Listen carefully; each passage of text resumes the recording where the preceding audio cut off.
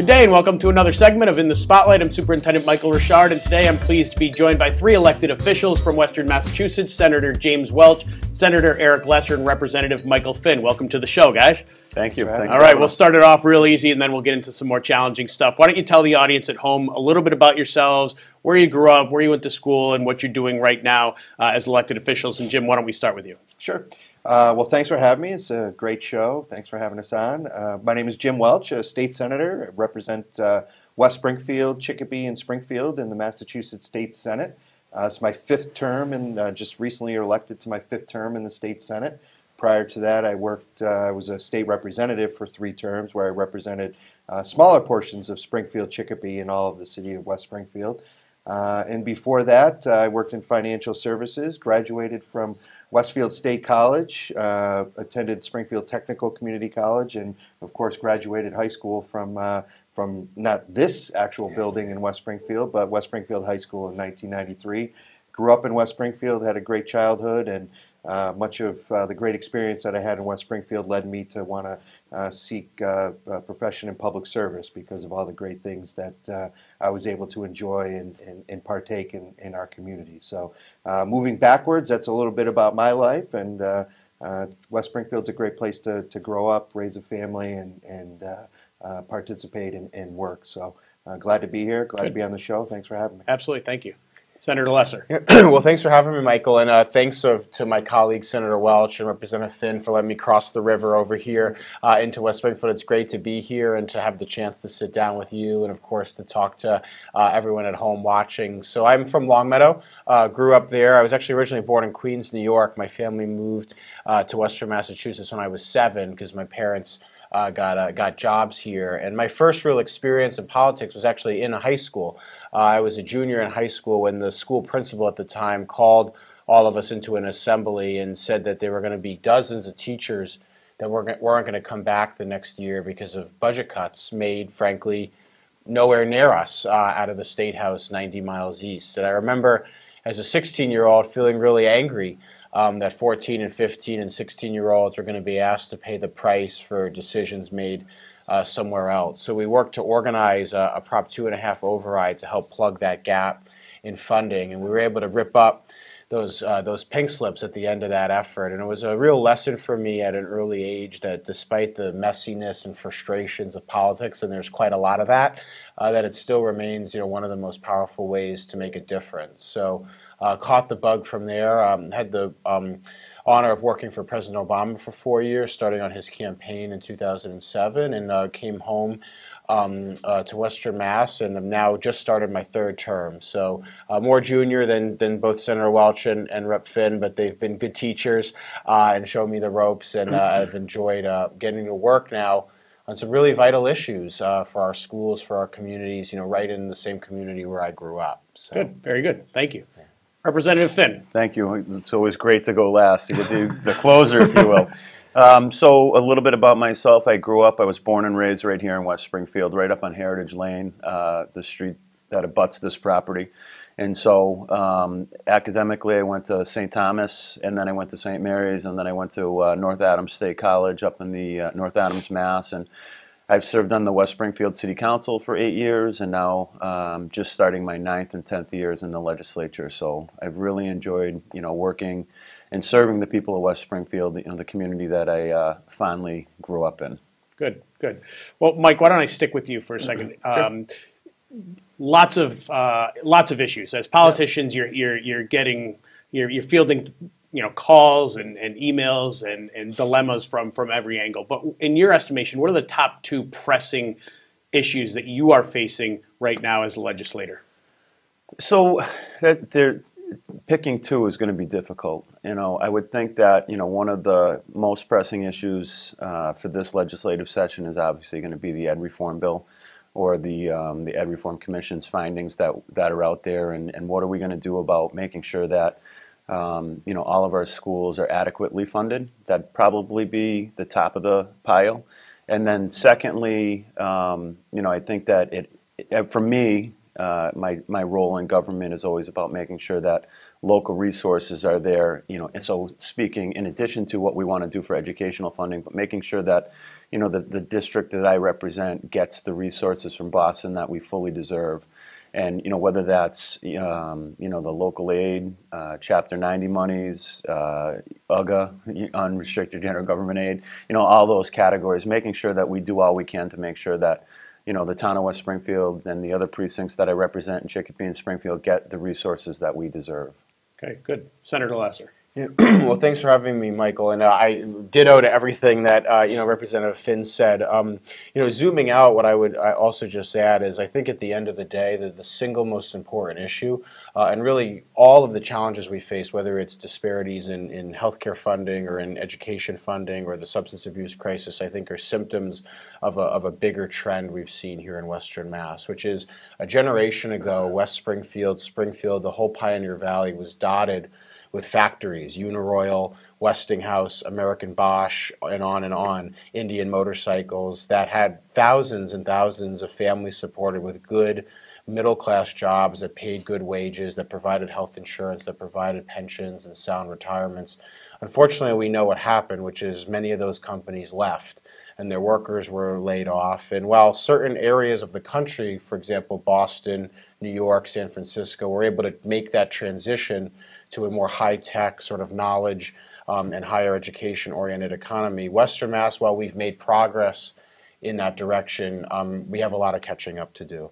And our economy has not kept pace with the red-hot growth we see all around us. So I think at the end of the day, the fundamental challenge we have is how do we continue to grow the economy? How do we continue to create large numbers of good-paying jobs that give people stable retirements, give people access to a good middle-class life, and do it in a way that's inclusive of all our communities. So education absolutely is a big part of that. Infrastructure, rail investment, connecting us to the red-hot economies you see just to our east, just to our south are a part of that. Good, affordable health insurance and good, affordable ability to save for retirement are part of that.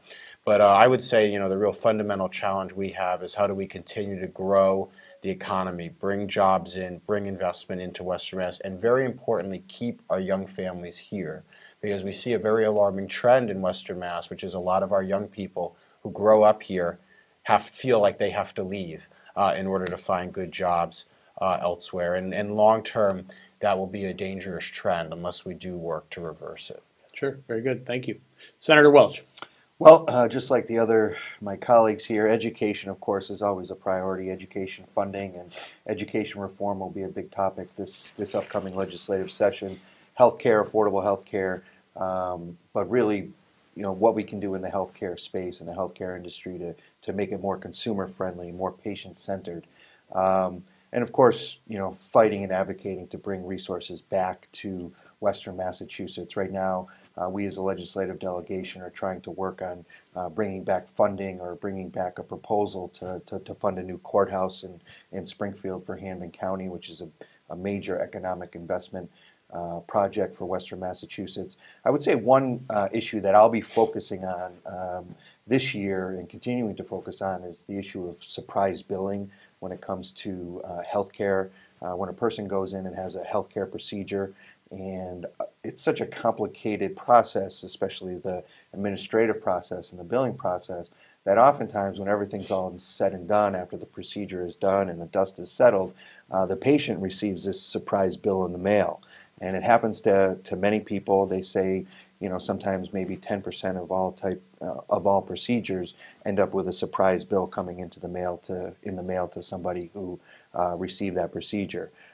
What I'm going to be working on and continue to work on is developing a process and developing a default rate, if you will, to prevent that surprise bill from coming in the mail weeks or months after the procedure is done. And for me, it's a consumer protection issue, a patient-centered, consumer-centered issue.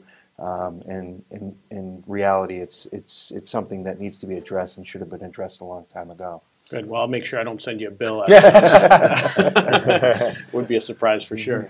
But I know from experience what that's like, and that is frustrating for sure. And I know each of you has different things that you're tackling that address our communities specifically, and then obviously the state generally. But selfishly, I'm very interested in knowing what your thoughts are about the ed reform approach and how we're going to tackle the foundation budget issue. So I did last night at school committee open up, extended an invitation to the community. If anybody had a question they wanted me to ask you, that they could do that.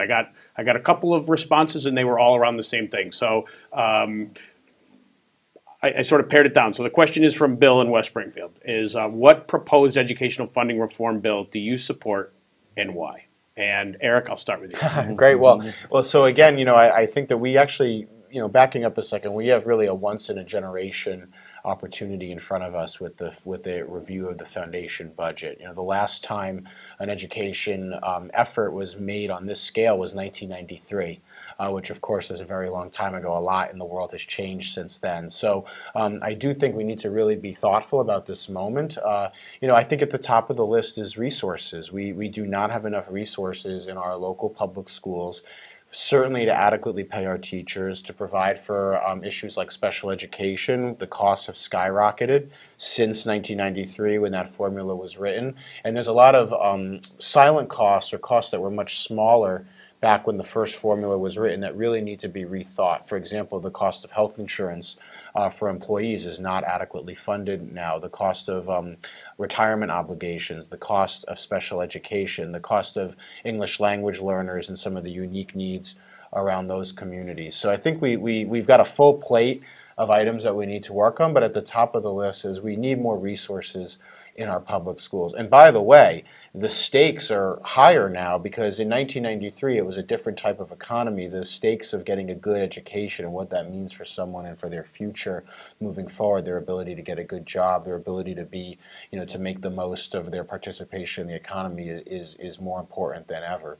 We've got the best schools in the country in Massachusetts, so we want to appreciate and give due credit to our educators who have made that possible. But there's a lot more we need to do to maintain competition, and I think at the top of the list it has to be more resources. So are you taking a position behind any of those proposed bills about which one you want to throw your support? Well, there's literally, I think, dozens of different proposals. So they need to be worked out. There was a major hearing at the State House last Friday that literally hundreds of people from all over the country and the community. So actually, all over the country, people from all over the country are watching this, but from all over the Commonwealth showed up to testify. We are going through a process of engaging with our local school committees, our local educators, are very importantly students and parents, who are important stakeholders in this as well.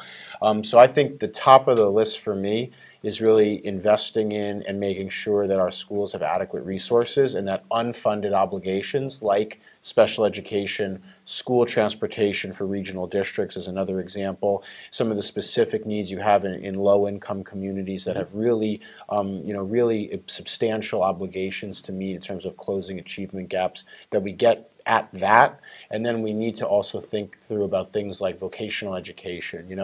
I think there's an argument to be made that over the last 20 years or so, we've de-emphasized voc ed, which I think has been a mistake, because you have a lot of great jobs available, especially in Western Mass, in things like HVAC and things like advanced manufacturing, precision machining, and we have waiting lists at our voc ed schools. So there are a lot of elements to this that we need to think through, but I really do think at the top of the list, the threshold value needs to be making sure that every kid in Massachusetts, no matter where they live or who their family is, gets the opportunity that they deserve to make the most of themselves and of their future careers through a good education. Good. So Jim, here in West Springfield, and the same thing will be for you, Mike, we have actually made a great effort to emphasize the vocational process in terms of sending more students to Lower Pioneer Valley Educational Collaborative, forming that Pathways to Prosperity relationship that we've had over the last 6 years, turning that into having West Springfield being designated as an innovation pathway school district in the Commonwealth, one of only a select few. How do all those things factor into your approach to addressing this foundation formula? Well, West Springfield, I think, is a great example, and congratulations for doing such a great job. Obviously, just like any school district, there's always room for us to improve, which is, I think, a goal for us to always have in mind. And but West Springfield, my son Thomas goes to the middle school and is joining a great time, having a great time there, having great success, and loves his teachers and loves his school. And I think it's a great place to learn. In terms of the proposals that'll be coming up or that are presented to us this legislative session, as was stated before, there's many proposals. We did have the hearing last week, which I was able to go down and testify on behalf of the legislation to support the effort behind bringing us up to the Foundation Budget Review Commission's recommendations in terms of funding school districts. There are a couple areas that I highlighted during my testimony, and are kind of areas that I would like to see either avoided or part of the plan. And one area is we need to fix the charter school formula and how it affects the public school students. In terms of the funding and the funding going from the public schools to the charter schools. In my opinion, if the charter schools are going to exist, they can't be developed on the backs of the public schools and the public school students. The other area is when we're talking about bringing more resources or putting more resources into the foundation budget. Those school districts that are challenged, and let's face it, many school districts that are challenged, and when you look at the results and the graduation rates and the MCAS scores, there's a direct correlation between those results and economic, social economic issues. And my fear, and I caution the panel, or caution the committee, and I know the governor's proposal has part of his proposal would attach strings, if you will, to that funding, that certain reforms would have to be adopted before certain school districts would be able to access certain funding. And I cautioned the panel and I cautioned the committee and said, don't put too many strings, or don't put unsurmountable strings for some school districts that are struggling in place to prevent them from being able to get that funding. Because the reality is those school districts need that funding to be able to boost themselves up higher and be able to achieve the greatness that we all know that all kids can. But we can't forget that correlation, that direct correlation, socioeconomic, to the results that we see in the classroom, in graduation rates and scores.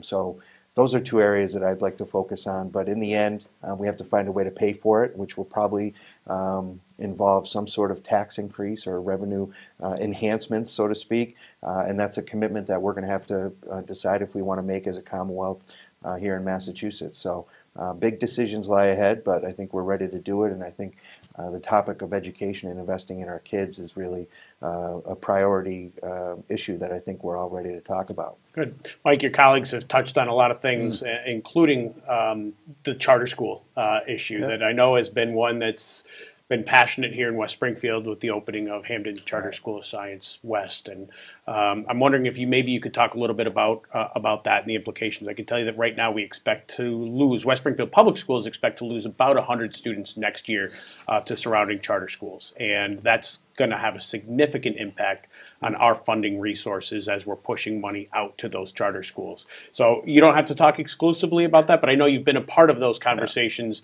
moving forward, so I'll open it up to you. So I just would like to touch base, going back a second before we talk about the charters, about generally speaking, about the bills that are out there, about the ed reform. So there's, in general, I mean, there are dozens, but there's three main bills that are out there. Excuse me. One was filed by the governor, one was filed by Senator Sonia Chang Diaz, and the other one was filed by my colleague in the House, Rep. Paul Tucker. The general principle or differences in those bills are, the amount of time that is allowed for the Commonwealth to get to full funding of the ed reform. And so in Eric and Jim's colleagues' bill, Sonia Chang Diaz's bill, it's an immediate, 0 to 100, we're there. In Rep. Paul Tucker's bill, it's a 0 to 5 year implementation, and that's important. And then in the governor's bill, I think it's a 0 to 7 year fully implemented funding schedule. And then, as Senator Welch had said, there were certain strings that are attached there. And so from a personal point of view, I'm more, I guess, in line with Rep. Tucker's bill. I think it's a modest compromise between the 0 to 100 and the 7 year outlook. But the other part of that question is really, for me, similar, exactly, I should say, to what Senator Welch had mentioned, which was, where does the money come from? And so, for me, as a representative, I have the town of West Springfield and Chicopee and Springfield to think about. And the one thing that I have yet to hear is where these revenues going to come from.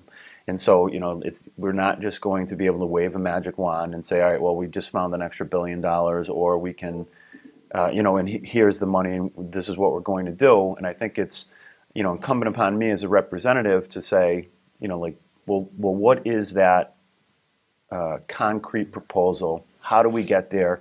And does it make sense? Because, if the flip side of that equation is, all right, we're going to give the monies to the schools, but we're going to have to take money from other areas, until you know what those other areas are, it's a very difficult decision to make. Like, am I willing to sacrifice funding for the soldiers' homes? Am I willing to sacrifice funding on, SNAP programs, feeding families? Like, these are, incredibly difficult decisions, and, until there's an agreement, until there's a real solid proposal for how we get there, I think the prudent path would be to just say, I'm willing to study this issue a bit further. And so I know that there's a solid push to do this as we move forward to get it done this session, and I'm really hopeful that we get there.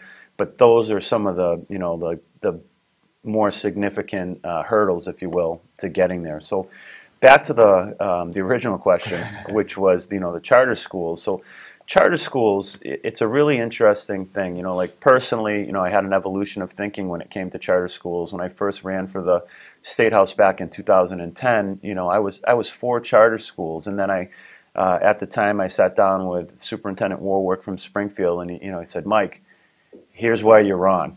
And he sat down and he laid it out. This is the impact directly to the Springfield school system, and this is what this is. And he also showed you, like, here's something that's going on in West Springfield, and this is what it's going to do to Chicopee. And then when you start to realize, or I shouldn't say realize, but when you start to come to grips with the fact that what is it that charter schools are intended to do, and so if you answer that basic question with it's a real outlet for educational opportunities for folks that are in real rural, real urban areas, where the public school systems are having a difficult time providing the basics for their students, then charter schools in a lot of ways make a lot of sense. But then, there's another part of that question, which is, how does it impact, more rural schools, like a district like West Springfield? West Springfield provides a tremendous academic opportunity for all of our students, and I think that we do in a pretty cost-effective way. We're not the top of the heap in what we spend per pupil, but we're also not in the bottom. And I think that the results speak for themselves. We have a very high percentage of kids that go to college and other areas. And so, I had an evolution of thinking, and I no longer support the charter school model, especially because of the negative impacts that it has to West Springfield. But, there's a lot of differences. Other people, I know, I think Senator Lesser was involved with pro-charter, urban. I've been vehemently against the expansion of charter schools and campaigned with the MTA on opposition and question to. I think you're referring to the empowerment zones. Oh, okay. Yeah, which actually, to build off Mike's point, there are models of supporting within the existing public school system ways to get improvements. I think the challenge with charters is that it takes money out of the public school system, when I would argue, and I think we would all argue, you need to do exactly the opposite, which is put more resources in. And we need to build up and we need to support school systems that are making those challenging decisions to do new curriculum models, to do, for example, in the Springfield school systems, part of the empowerment zone model was to fund new vacation science camps and math programs for students that voluntarily decided that they wanted that extra help. There wasn't flexibility, there wasn't funding to do that previously, so those models helped bring in those resources into existing public schools, into schools with the same brick and mortar, the same infrastructure, that they had before. So I think the three of us are united in the issue of charter schools, because again, I think the model, in other states that don't make the same types of investments in their public school system, maybe you could make an argument about charters, but here in Massachusetts, where we've done the hard work over really generations to invest in a really high quality public school system that's really the envy of the whole country, why would we do things that take money out of that system, that take resources, out of that system? It's counterintuitive, and it doesn't work. And I think what you saw with the response from question 2 is that the public appreciates that too, and people appreciate the fact that we have a good public school system in Massachusetts. There are certainly places to make improvements. There are massive disparities that need to be addressed, but we shouldn't limit or weaken the actual institution that has been built over a very long time here in Massachusetts that is getting good results. Well, there's a cycle of continuous improvement for sure, for educators, for students, for elected officials, and I think ultimately to wrap this question up, I think the idea for me is if we can adequately fund our schools, I see less of a need for a charter school model, because we'll have everything in our district that we need to service our students properly. And just to back up real quick, because I think Mike brought up a very important point about funding, because state government is very different than federal government. We have to balance the budget every year. We can't print money the way the federal government can. So we have to make very hard decisions every year about what is funded and what is not. And that brings the question, which I think Mike started to bring up, which is very important, I think, to make a point about, which is the way we collect revenue in this state has become very unfair to middle-class people, and we need to rethink revenue streams and how we increase revenue in order to pay for improvements that are vital to the public school system. So, I think part of the conversation about improvements to education needs to be, well, is our tax system fair right now? We've continued to raise the burden on middle-class families while reducing the burden for the highest income earners. And if we recalibrate that tax system to make it more fair so that people who have more ability to pay are paying their fair share, middle-class people aren't seeing the same increases that have made life harder and harder and tighter over the last years, we will have the resources to do what we need to do to fully fund the foundation budget review, to fully fund the school improvements. And that's inextricably linked to the conversation. As an educator, my primary goals are to make sure that all students, when they complete their education here in West Springfield anyway, are college and or career ready. And whether they are college ready immediately or career ready immediately is up to the child oftentimes, or the young adult at that point. Right. But opportunities in advanced manufacturing, precision manufacturing, the healthcare industry are present here in Western Mass. Matter of fact, we can't fill all the open jobs. Exactly. We're trying to fill that pipeline. But there's been conversation for a long time about how do we keep good hardworking citizens here in Western Mass and prevent them from fleeing to other parts of the country, other parts of the state. One of those ideas is a commuter rail from here to Hartford, here to Boston. Can we talk a little bit about, and Jim, maybe I'll just start with you, a little bit about maybe where we are in that process. What are the hurdles? What are the obstacles? And why should we work hard to get some more support behind that? Sure.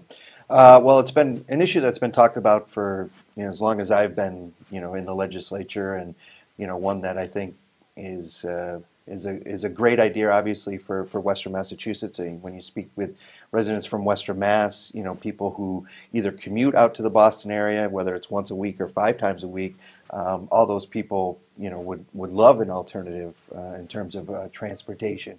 And then, of course, from a social aspect, when you talk to people, they think about it and say, oh, it'd be great to be able to hop on the train and go down and be down to Boston and not have to worry about parking, not have to worry about driving. I think the key component to whether or not we're going to be successful with rail is, one, obviously they're doing a feasibility study that Senator Lesser had proposed through the budget last session, 2 sessions ago. To do the work to find out whether or not it's feasible, both from a, just from a infrastructure standpoint, and then of course from a financial standpoint to determine, how much it will cost. But the reality is, when you're talking about a rail line or any type of transportation, there's a point A and a point B, or a point B and a point A. and there's stops along the way, but we have to continue to push and make the people realize at the other side of the line, at the other end of the line, that this will be a benefit to them as well. You know, if you're talking about the Boston area, what is the benefit to people who live in Boston to have an east-west rail? Well, I think we as Western Mass residents can really name, you know, probably tick off about 100 reasons why we think it would be beneficial to them. But until those people, those residents, the constituents of our colleagues really understand the benefits to being connected to Western Massachusetts, you know, many of us live in Western Massachusetts because we want to live here. We like the quality of life. We like having a nice home with some space and not having the congestion of having to deal with traffic, and the affordable prices of housing, and the great schools, all the benefits in Western Massachusetts that we hold so dear. We have to continue to sell to the our counterparts in Eastern Massachusetts. Right now it's being sold as a benefit to Western Massachusetts from an economic standpoint. If we can connect to Eastern Mass, we'll benefit from an economic standpoint.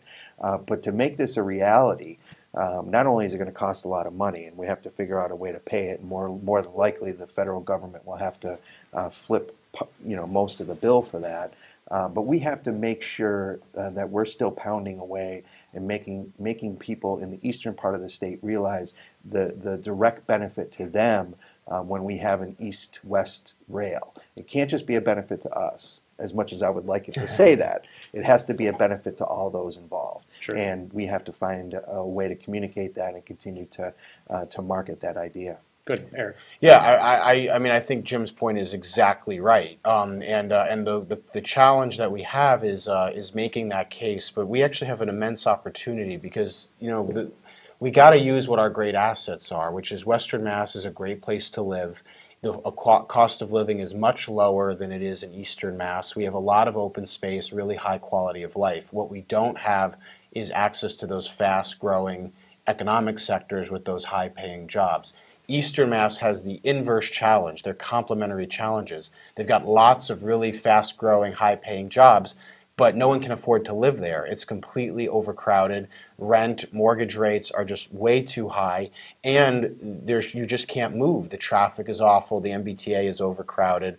Those are inverse challenges. East-West Rail would help both ends of the state. It would give Western Mass access to those high-paying jobs, would give Eastern Mass access to a great, affordable place to live and new housing. It would lift both ends of the state, and that's really the key, as Senator Welch is pointing out, that we need to really not shy away from making that case. And we've done that. The Boston Chamber of Commerce has been one of the biggest boosters of the feasibility study because they appreciate that eventually the jobs and opportunity will leave Boston also, if their workers can't find affordable places to live, if people can't move around. And Western Mass, you know, while we have immense assets and we have a lot of great things happening here, we need to connect ourselves to those high growth areas just to our east and just to our south. We are right in between two of the most dynamic and fastest growing economic centers in the entire world. So if we don't do what we need to do to get ourselves connected to those places, we are going to be leaving thousands and thousands and thousands, tens of thousands of potential new jobs on the table. And I think for people watching, all of us have neighbors, friends, kids, siblings who grew up in these communities here in Western Mass who would love to live here near their families but have had to leave because they haven't been able to find a good high-paying job. Rail would solve that. And the other thing I would just add about costs, no one is saying this is going to be an easy project. It will obviously be expensive, and I don't think it's helpful for people to pretend otherwise.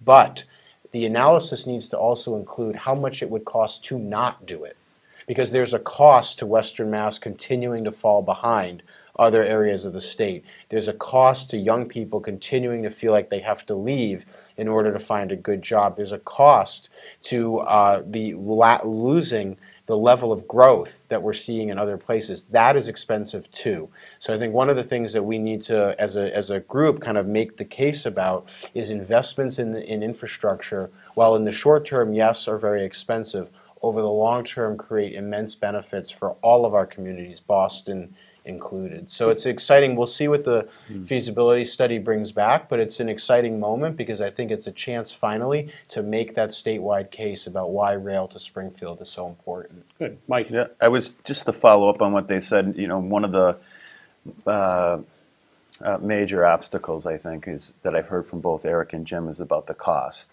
And then, you know, there were efforts that would have been beneficial to succeeding in getting or moving forward with East-West Rail, which was another ballot question from last election, which was the Fair Share Amendment, which was unfortunately shot down by the state Supreme Court, that it was unconstitutional, that it was asking people to answer two questions or give two answers with one question.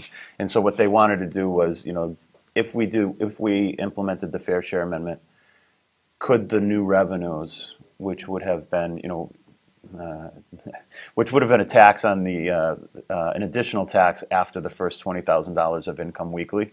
So when you think about what it was, it made a lot of sense. But then, you know, they wanted to dedicate the funding towards education and also to transportation, and it was ruled that you can't ask a question that was really diverting money to two different sources. It should have been worded differently, and so that was a pretty significant setback, both for education and for transportation.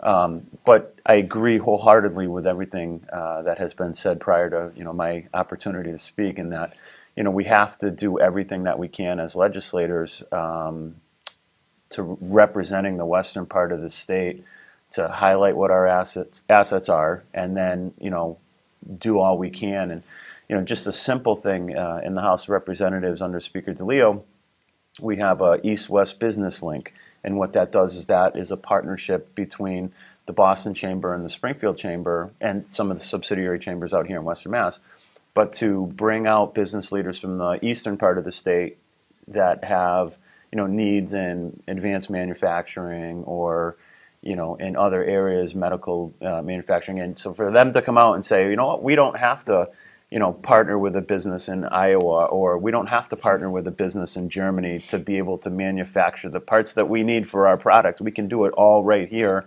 and in many times make it so that it's more economically viable for these companies to partner within the state. And I think that's, you know, we'll call that baby stepping, but if we can baby step and partner some of the eastern businesses with the western part of the state, that then I think makes the argument for East-West Rail, or, you know, whatever that next step is. I think it makes it more viable because people realize that, you know, the state of Massachusetts, although we're small geographically, we have a great pool. Absolutely. Yeah. So there's a huge pool of candidates for future employees in terms of our, you know, juniors in high school and our seniors in high school, and you know, I think about Black Friday and what that's turned into, but I think about Small Business Saturday, and really this next question is about those smaller businesses and opportunities for our youth to find their first job, and that is what are the implications of the rising minimum wage for both the potential employee in finding a job and the employer in being able to afford to employ more and more people. So Mike, I'll start with you on this, and think about, you know, again, our future graduates, my own oldest child who's going to be looking for a job, and boy, that sounds like great money considering I made $2.63 an hour when I first started working, and she'll be looking at $15 an hour. But what does that mean for the employer and for the prospective employee? It's incredibly important for the economic viability of many families, increasing the minimum wage. I can't speak enough to that. It's incredibly important. And the flip side of that coin is the impact to our small businesses. When we were you know, taking votes on this in the legislature, I was contacted by many small businesses right here in town, you know, service industry businesses, folks that are running the small mom and pop restaurants. I won't name them, but they're from town, and many of us know them. And the impacts to them, and what does it mean? What is the, you know, the real hard impact on businesses? Whether it's the increase in the minimum wage, whether it's sick leave, whether it's all of these things. The smaller businesses that can't pass these costs through to the people that are using their businesses. It is a real real challenge. Now, I personally do support the $15 minimum wage because I think it's that important, and the cost of living has changed, multiple times over the last decades, and so it's one of the biggest discussions that we're having. But more importantly to that, Mike, is what's on the horizon coming that's going to also be impacting. And one of the most important things, and I know that we're promoting it, is automation. Right, so we have the robotics team here at the high school. We have all these things, and so right now, in the 21st century economy that we have, we here in Massachusetts, across this country, across this world, are about to hit a tsunami of automation, which is going to impact the folks that are driving our goods from place to place, our truck drivers. You'll see it in McDonald's. They're starting to automate. You can just go to a kiosk and order your own food.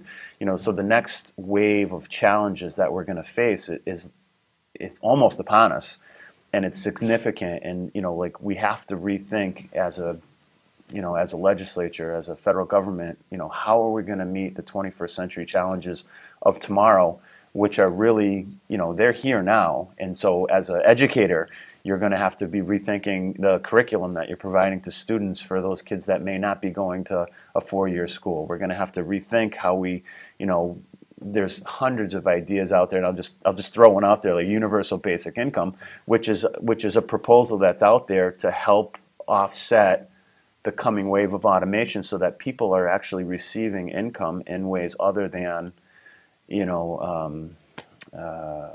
like a welfare program or something. Like there's real challenges on the horizon, and I think the tip of the spear, if you will, is the $15 minimum wage, and then what comes after that and how we're going to provide.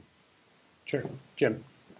Well, I think Mike touched on pretty much everything and the challenges that go along with the $15 minimum wage or any increase in the minimum wage. And like Mike and I think Eric as well, I support increasing that minimum wage. It's heartbreaking sometimes when you hear from families and people that are working 2, 3, 4 different jobs, just trying to make ends meet. And the reality is, they're not making ends meet. But as Mike had mentioned too, the flip side is those small businesses really are having a difficult time absorbing that increase in cost because they can't as easily as a Walmart or a Home Depot or a chain restaurant be able to pass those costs on to their customers, because when they do, those customers are oftentimes going to look elsewhere. And they don't have the big infrastructure. The small businesses, the small mom and pop shops don't have the infrastructure in place to be able to absorb that additional cost. So we have to continue to look at different ways where we can help small businesses survive, encourage small businesses to thrive. That's really the key there. And I think one area that comes with increasing the minimum wage, we do have to continue to keep in mind that it is having a significant impact on our small businesses, and there are other things that we can do that can maybe potentially offset that for some of our smaller businesses, and I think that's really the next step. The first step, increase the minimum wage. The second step, what can we do to help our small businesses thrive and be able to absorb those costs in a way that will be beneficial to everybody. Good. Eric? Yeah, no, I mean, Jim and Mike have said it very eloquently. I think, we do have to be thoughtful about the impact on small businesses. I've heard from many small businesses in my district as well. And I think it's worth pointing out a lot of our small machine shops, a lot of our manufacturers in Western Mass are family-owned, are small businesses, who, have very tight margins that they have to think about. So that absolutely needs to be taken into consideration. I do think just, 2 things to point out about the minimum wage. First is the perception that it's for kids scooping ice cream in the summer as a supplement to a teenage allowance is just not accurate. The data and the research really shows that actually a huge portion of the folks who are currently on minimum wage are supporting families, and this is their primary way of sustaining themselves. And I just think as a bedrock principle in our Commonwealth, someone who's working full time should not be living in complete poverty, and the current minimum wage just does not support someone, and as a result, they have to rely on public benefits and other forms of assistance, which costs taxpayers in other ways. So I think it's worth just acknowledging that factually, that the minimum wage really is supporting a lot of families, and the majority of people making minimum wage are people who rely on that for their full-time job. The other element is, we took into consideration the impact on small businesses. So there's a schedule of increases gradually,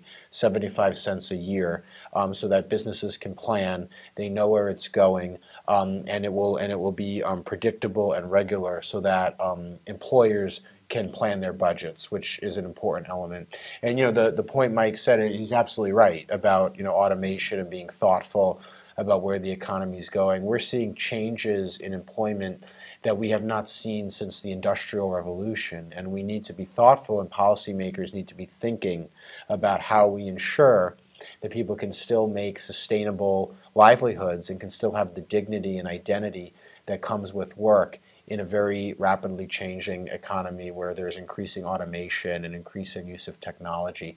And we haven't all totally wrapped our heads around that, but the process is beginning to think about how we respond to that. Good. Well, I think that all of you touched on that. The question really from me was about what's the challenge for our students as they go to look for a first job, and they're competing with somebody who's trying to support a family. And if an employer knows that, a lot of times, right, they may lean towards, I'm going to give this position to the person who needs it for a family versus a student's first entry point. So those challenges will continue to present themselves.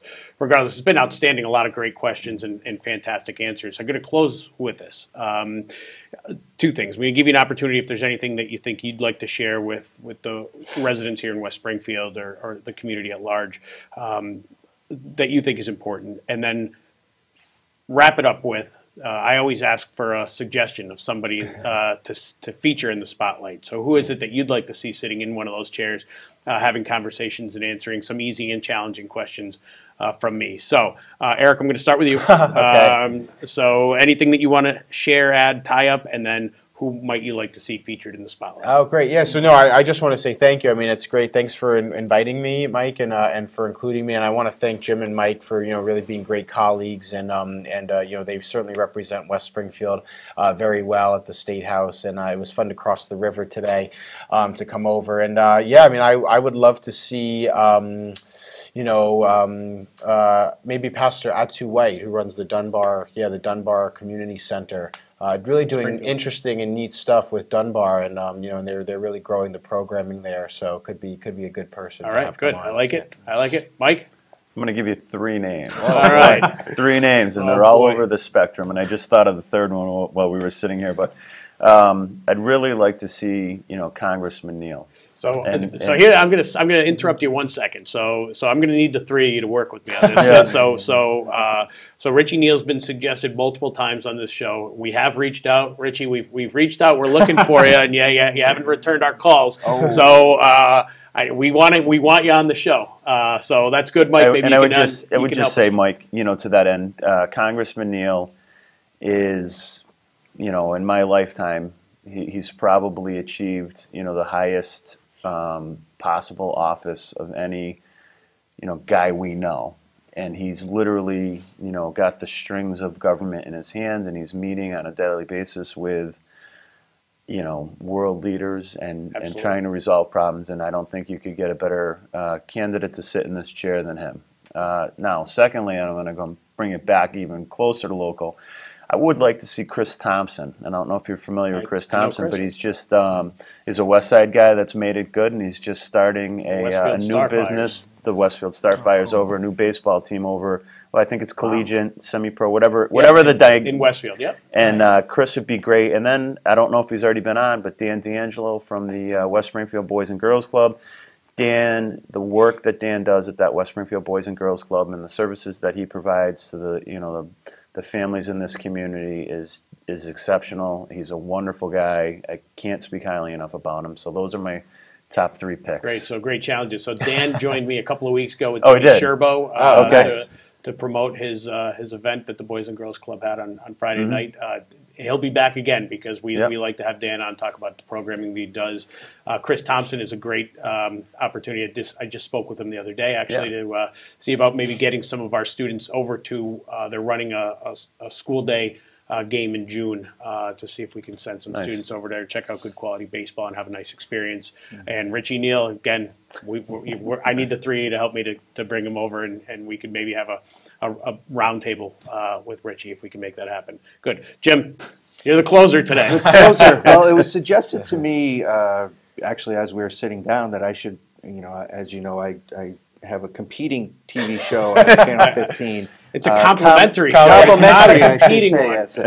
Yes. Common Talk about the Commonwealth. And I think it's a good idea, and it might be actually more in your niche to, maybe have somebody from the Cannabis Control Commission to come in and talk about some of the programming that's going to be in place, or that is in place and that will continue to be in place, about informing our youth about the safety of cannabis. And the reality is cannabis and marijuana is now here. Adults can purchase and use marijuana or cannabis as in the safety of their home, so to speak, but that will increase the exposure to especially kids around the high school age and the middle school age.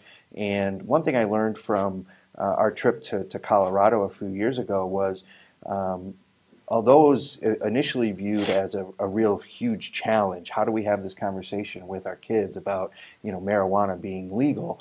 What it really ended up being was a great opportunity for those communities in the state of Colorado to have that conversation about a sensitive subject matter. And I think it would be a great idea to possibly have somebody from the CCC, the Cannabis Control Commission, to talk about how they plan on doing that and plan on packaging that message to school-age kids, either through the school systems or otherwise. Good, very good. Thank you, gentlemen. Yeah. It's been truly an honor to be joined by Senator Welch, Senator Lesser, and Representative Finn this morning here in the spotlight. I hope that you are all better informed about some of the challenges that they are facing as legislators here in the Commonwealth, as well as the way that those things impact what we do for education here in West Springfield. I hope you have a great day, and we look forward to another segment of In the Spotlight. Take care.